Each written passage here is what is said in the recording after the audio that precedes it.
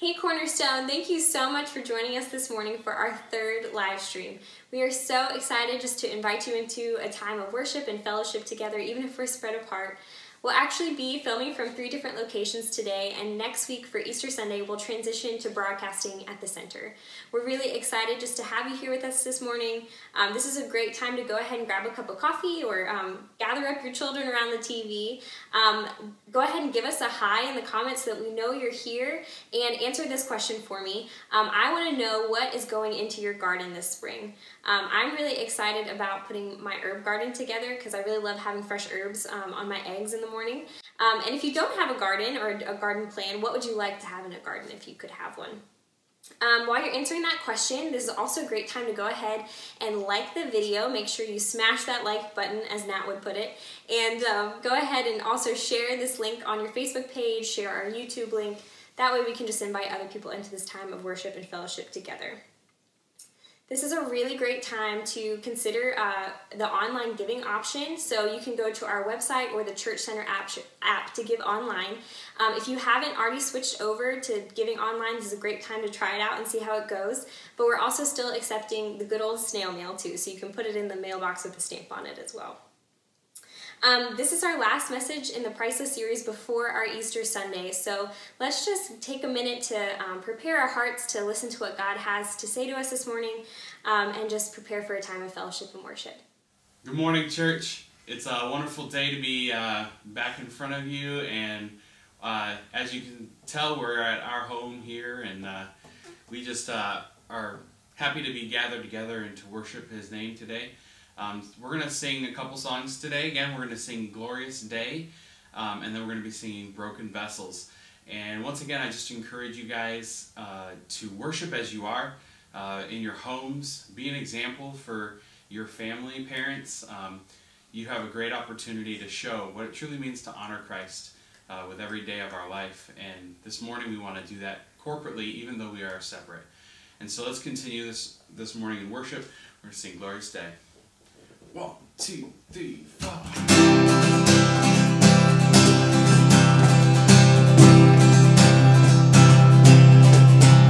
I was buried beneath my shame, and who could carry that kind of weight? It was my tomb till I met you, and I was breathing but not alive, and all my failures I tried to hide.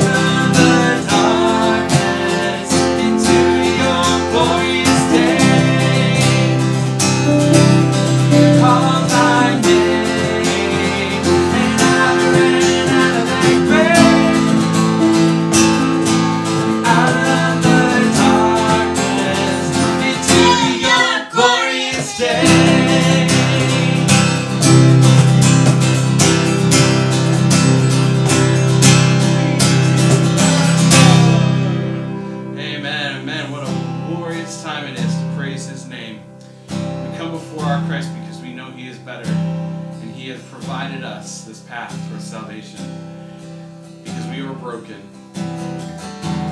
And we know we need Him to make us whole once again. So let's sing Broken Vessels.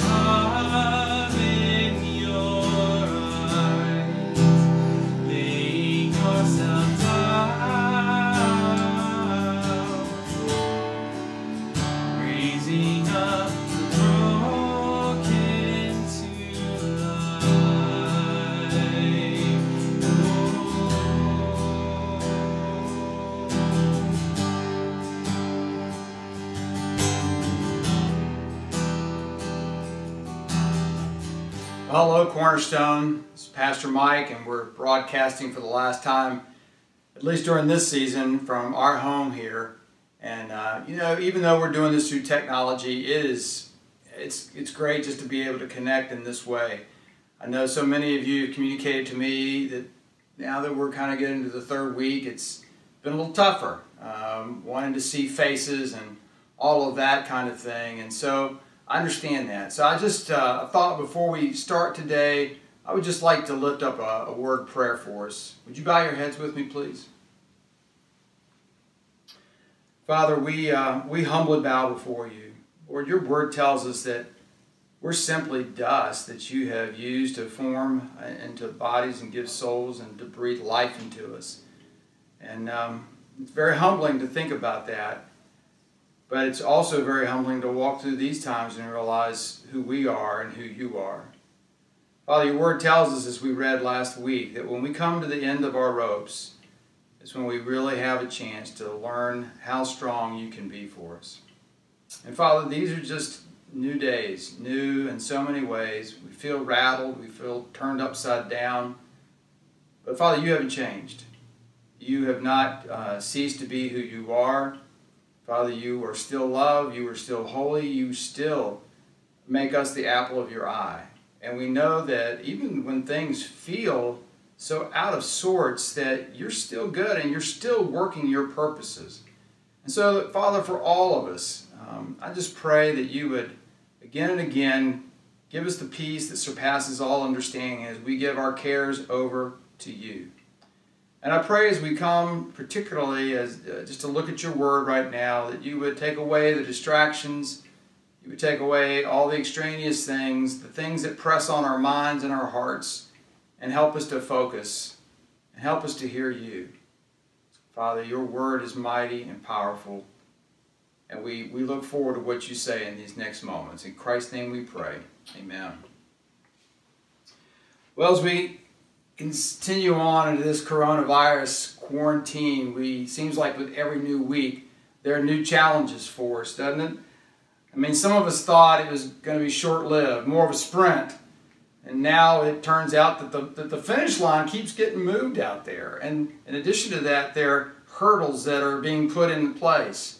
And now it seems like we're running more of a marathon, doesn't it? Some of us are just starting to feel the effects of this quarantine in new ways.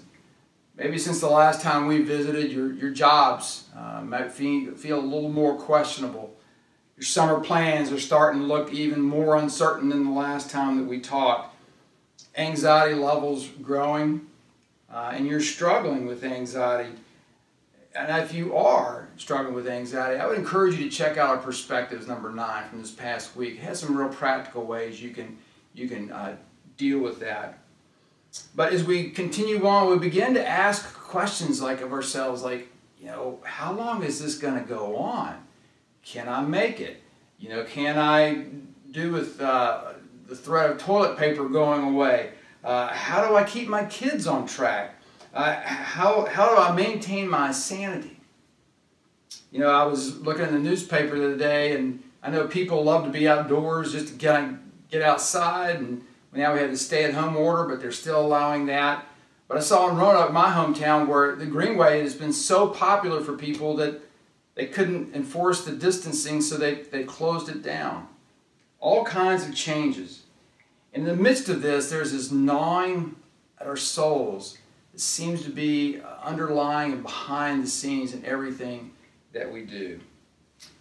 And so with each passing week, we have the opportunity to find out what really matters to us. What really is crucial to life itself. And this really gets at the heart of what this whole Perspective series has been all about. The value of true life. And we've looked at some of the values of our salvation through this series. We've looked at the value of being known. We've looked at the value of having a God-sized vision for our life. We've looked at the value of knowing where the true source of life comes from. We've looked at the value of looking into our own hearts and having God lead us there into our vulnerability, because we fight it so much. That's what we talked about last week. Now today, as we begin to move into Easter, we want to look at this last message in this series, and we want to talk about restoration. Now, speaking of restoration, I have a little something here. I thought I'd take advantage of the fact that we're in our home. But this is a 1930s or so Victrola. It came from my grandfather. And it was a gift when he passed on to me. It's a classic. It's not electrical. It's got the turn crank here on the side. It plays old 78s. He's got a bunch of my granddad's old 78s down there. None of the artists I've ever heard of. But it makes me feel close to my grandfather having it here. But you know what? I mean, if you look at the outside, you can tell it needs some restoration. It's got some water spots over here. It's pretty nicked up in some places.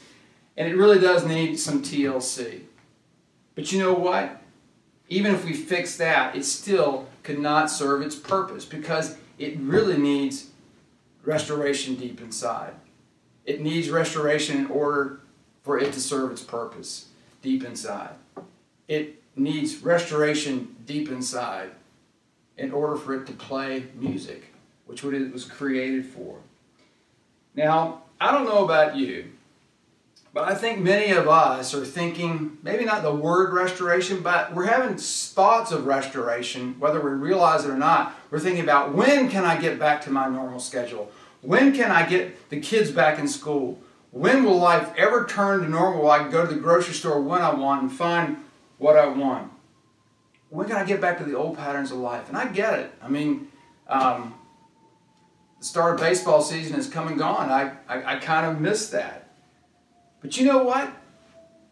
We serve a God, we follow a God who's into restoration as well. But He's not into the same kind of restoration that you and I are into. I mean, He's not into the surface restoration so much. He wants to restore us deep inside. And I think that as we talk about this morning, God wants to restore us deep inside to the way the first relationship was before sin ever entered the world. Free of guilt, free of shame, an ability to come to God with confidence and freedom, that we might be able to experience the purpose and the music that He made us for. So this morning, as we turn to the Scripture, we're going to have the opportunity to see how relentless God is in pursuing restoration. Now, we know that purely from the fact that He sent Christ.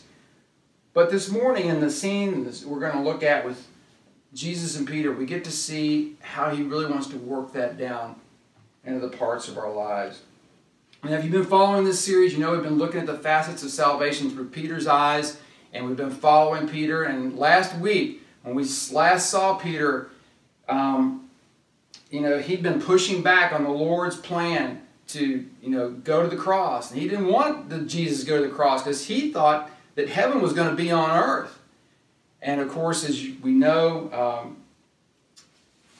when he discovered that he was going to lose Christ and thought that he was going to die and that would be it, Peter denied him. He found himself in a moment of real pressure the night while Jesus was on trial, and he denied him, not once, but 3 times.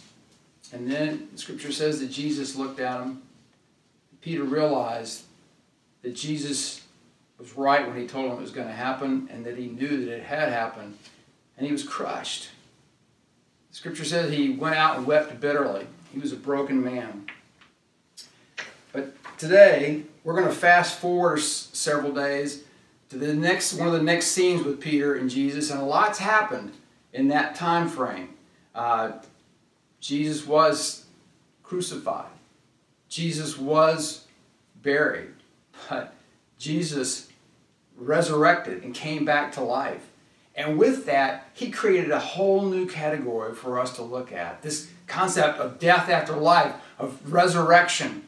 And the disciples had never had that category. All they knew were kings that lived on earth and reigned from earth. But now, Jesus, the man that they were following, was going to be a king in heaven who reigned for eternity. This was big stuff. And Jesus came back after He had risen to spend some time with the disciples so they could let this soak in, because He'd been talking about it, but still it just didn't seem real. And the more they spent time with Him, they understood that Christ was in fact indeed risen. Now, as Peter or Jesus got back together, you might wonder what was going on in Peter's mind. I mean, after the last time he had seen Jesus or Jesus had looked at him, he kind of blown him off. He denied him. I mean, what's he thinking? I mean, after all, Jesus had told Peter, I'm going to build my church on you. You know, I've got a huge, major role for you. Did he even want Peter involved in his ministry anymore? Peter had promised unparalleled loyalty, and he had blown that royally. He denied Christ. Would Jesus ever trust Peter again? All these questions must have been rolling around in Peter's head, but he had learned enough by this time that Jesus already knew, because he experienced Jesus as the knower of his heart completely.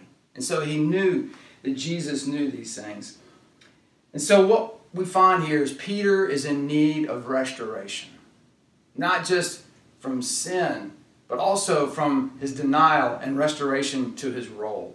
And we're going to see in these verses just how Jesus handles this.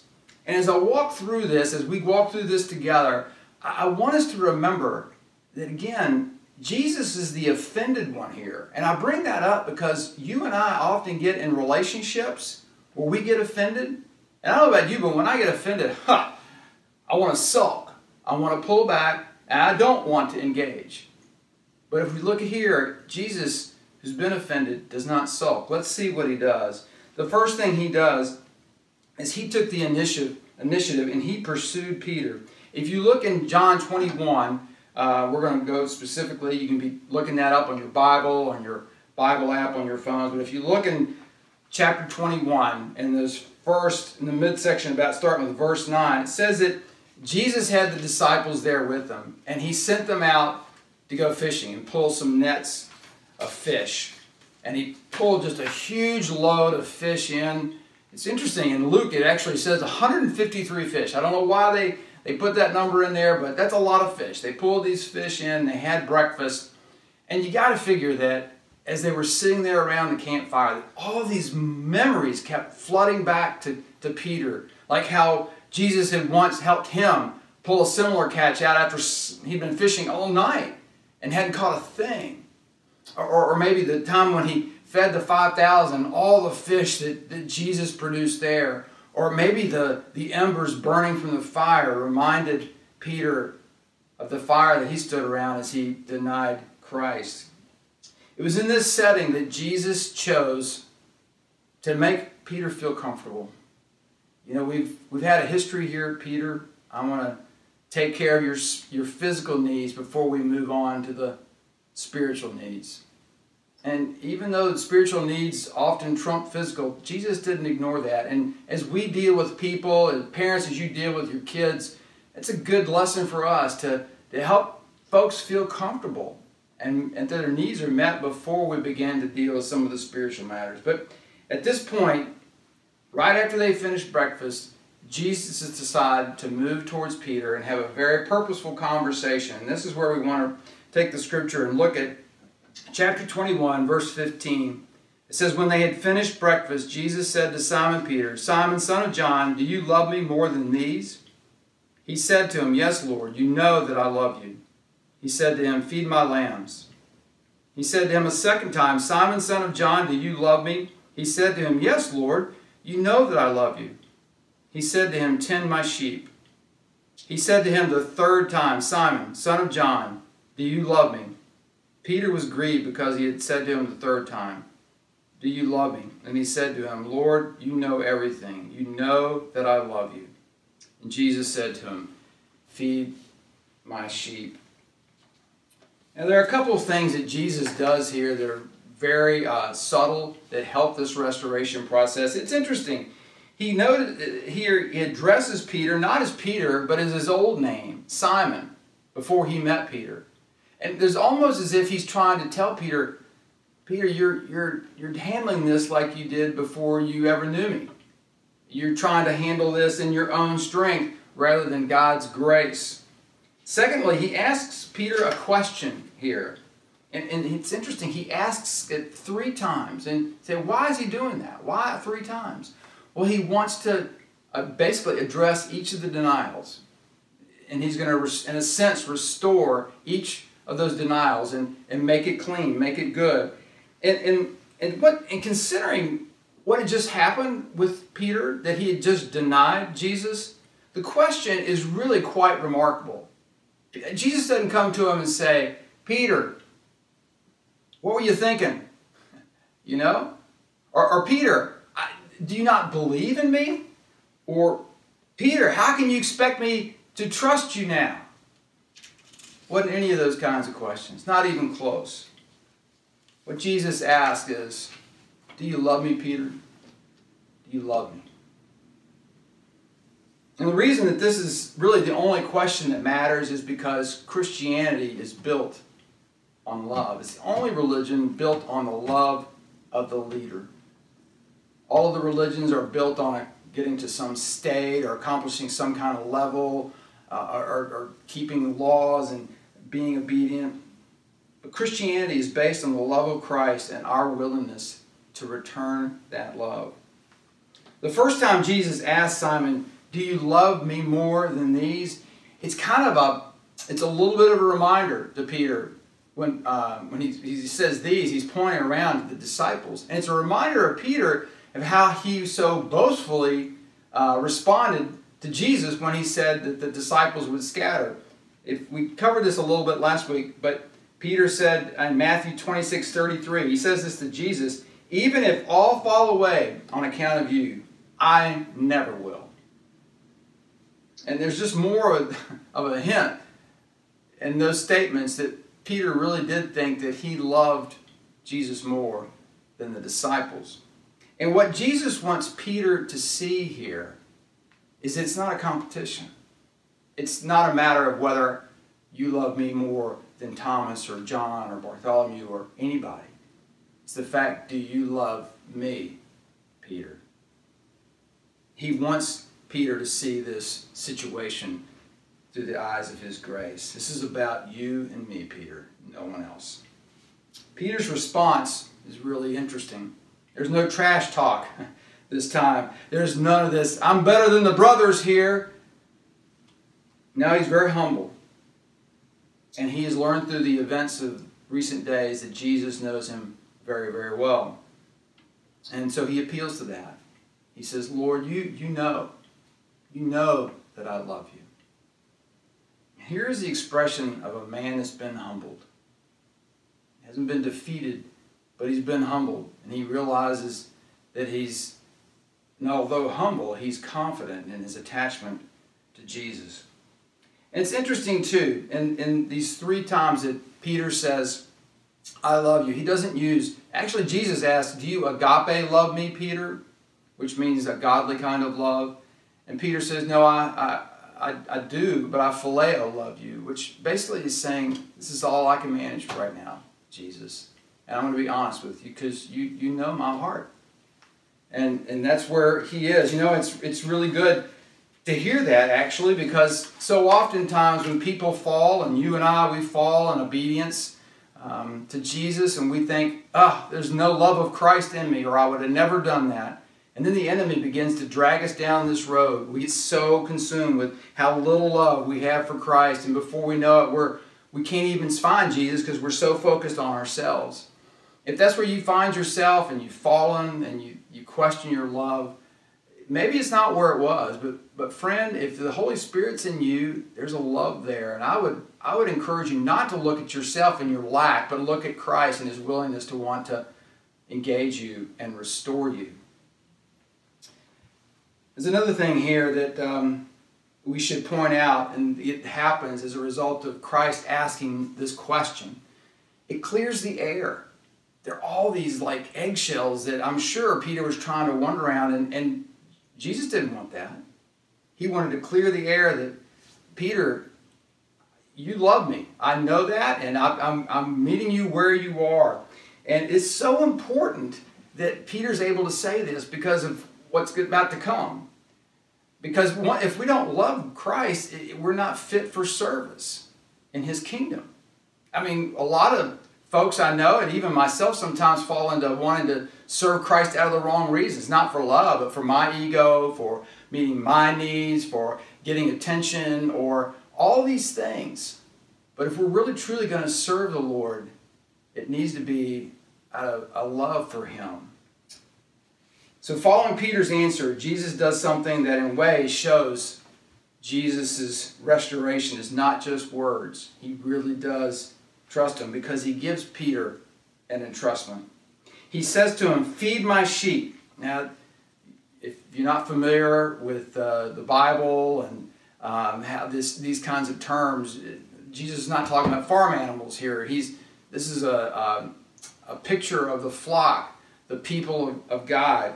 And Jesus is calling Peter to take care of them. And in his first answer, or the first charge He gives to Peter, he basically is saying, "I want you to be a shepherd," which is an awesome responsibility that Jesus has entrusted to Peter, to be the shepherd to His people. Jesus is saying to Peter, "I want you to take care of my followers." And he does this. It's interesting. He does this in a way with these three "feed my sheeps." He does it almost as a building crescendo, because the first time He says, "Peter, I want you to feed my lambs." These are obviously the little lambs, the newborns. And just like in the real life and the farm animals, you need to give more attention to those newborns. Same thing in God's flock.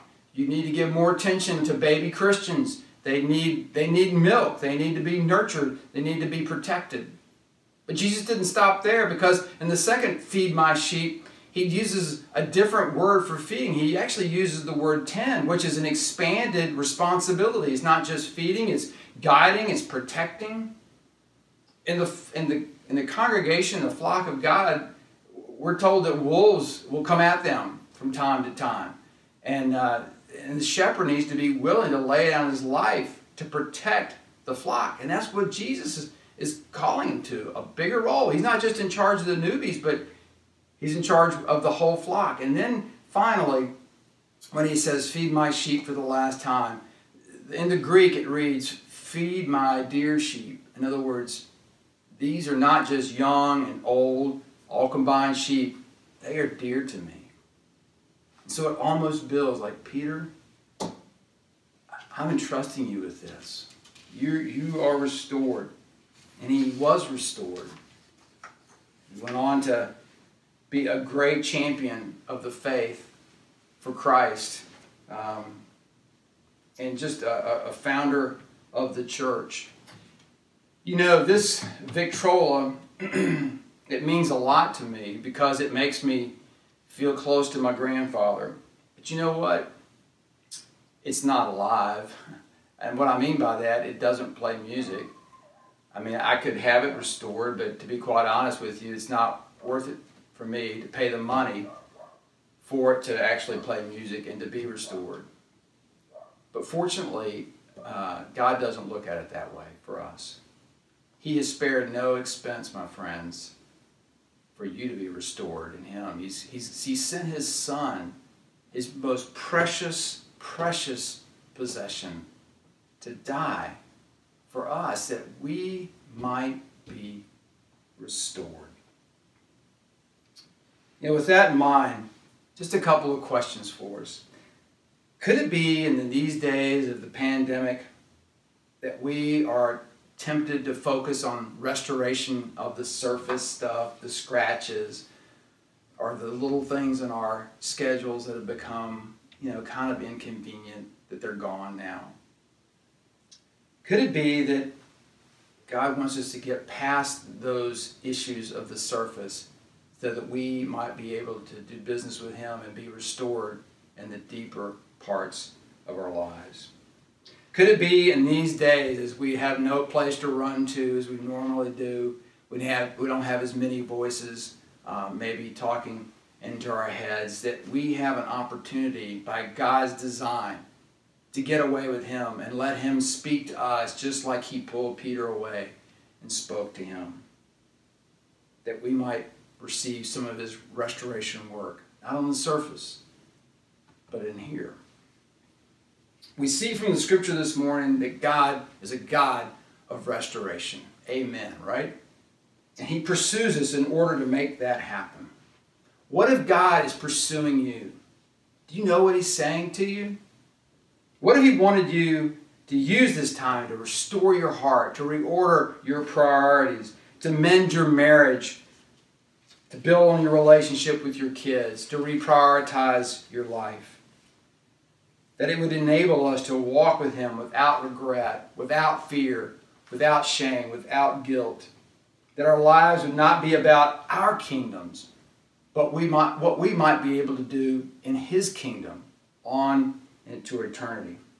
You know, my guess and hope is that there are not going to be times like this in the rest of our lives. I hope not.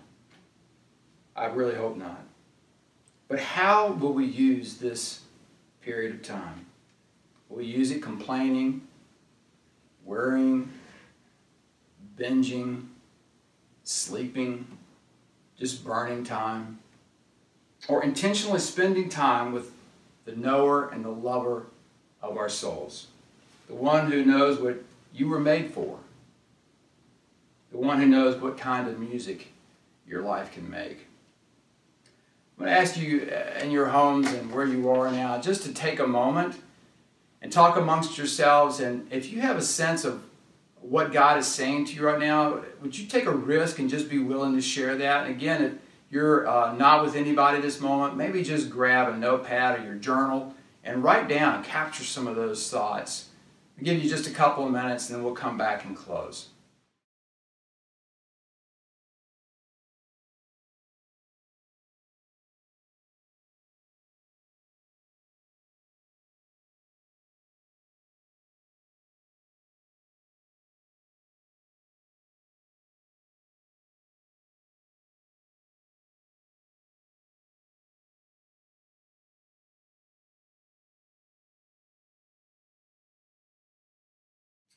I'm going to close this with a word of prayer before Sarah comes back and gives us the last few minutes of communication. Really glad that you chose to spend this time with us this morning. If you haven't had a chance to already, check out our online app, or if you go to our website, you can give there. It really helps us during these days. I know it's tough for all of us, but it really does help the ministry continue to go forward. So let me pray for us. Father, we are so grateful that you are on your throne, that you see just where we are. We don't have to tell you about it. We don't have to inform you about it. You know us just like you knew Peter. And Father, you know the parts of us that need restoration. And Father, at this time in our lives, this very, very unique time has been set aside that we as individuals might come before you and let you begin to restore relationships, begin to restore hurts, wounds, begin to get our attention and to redirect our priorities. I pray, Father, that in these days we would slow down and hear your still small voice. It seems to me that these days it's speaking louder than ever. So Father, just help us to hear and to heed it. And we pray all these things in Christ's name. Amen.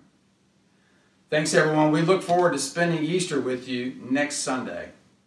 Thank you guys so much for joining us this morning for worship. It has been such a delight to be able to connect with you, even if we're all in our own homes together. We'd just like to extend that invitation to connect even more now as we open up our Zoom pop-up meeting. We hope you'll get online right after this, tell us hello. We'd love to hear from you and just to see how you're doing. So hope to hear from you soon and hope you're doing well.